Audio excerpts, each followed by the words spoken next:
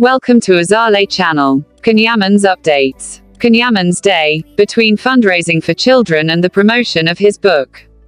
Yaman for Children is the association headed by the Turkish actor to raise funds for children. Saturday the 4th of December, Yaman was present at the inauguration of the Christmas Word Italy, an event organized to raise funds to donate to the pediatric department of the Policlinico Umberto I in Rome to purchase machinery for the care of children.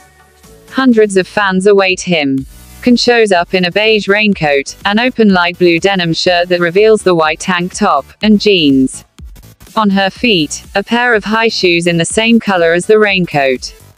Here he is photographed in front of the large Christmas tree set up in the square. Available as always, he lets himself be interviewed by televisions.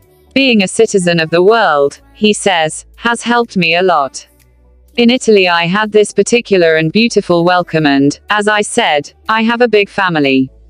On the same day, at 2 p.m. at the Don Bosco Cinema Theatre in Rome, Yaman signed copies of his book, It Seems Strange to Me Too.